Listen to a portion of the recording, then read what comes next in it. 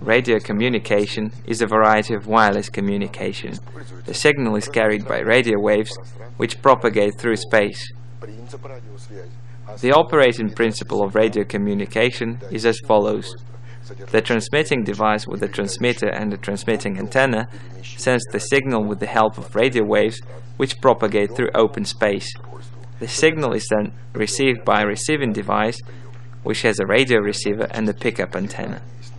Harmonic vibrations with carrier frequency of a certain range are modulated in accordance with the message transmitted. Modulated radio frequency vibrations are actually a radio signal. It travels from the transmitter to the antenna. The antenna in its turn excites modulated electromagnetic waves in the ambient space. The radio waves travel freely to the pickup antenna and cause electric oscillations, which go further to the radio receiver. The signal then travels to the electronic amplifier, where it is demodulated. After that, a signal is produced. It is similar to the one that modulated vibrations with carrier frequency in the transmitting device. Then a reproducing unit turns it into a message similar to the initial one.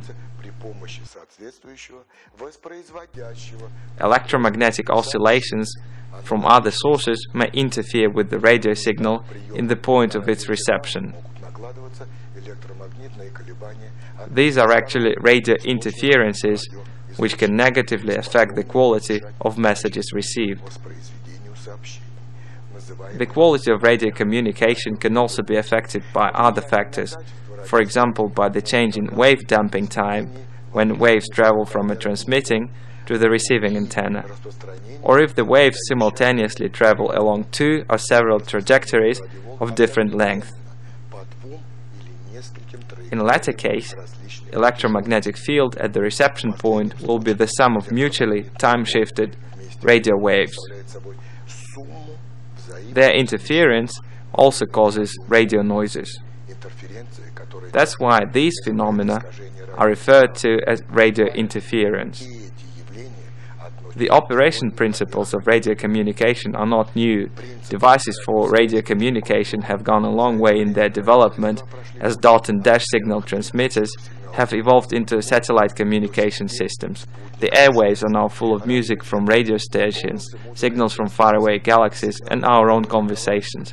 But the primary components haven't changed since then. These are still radio waves.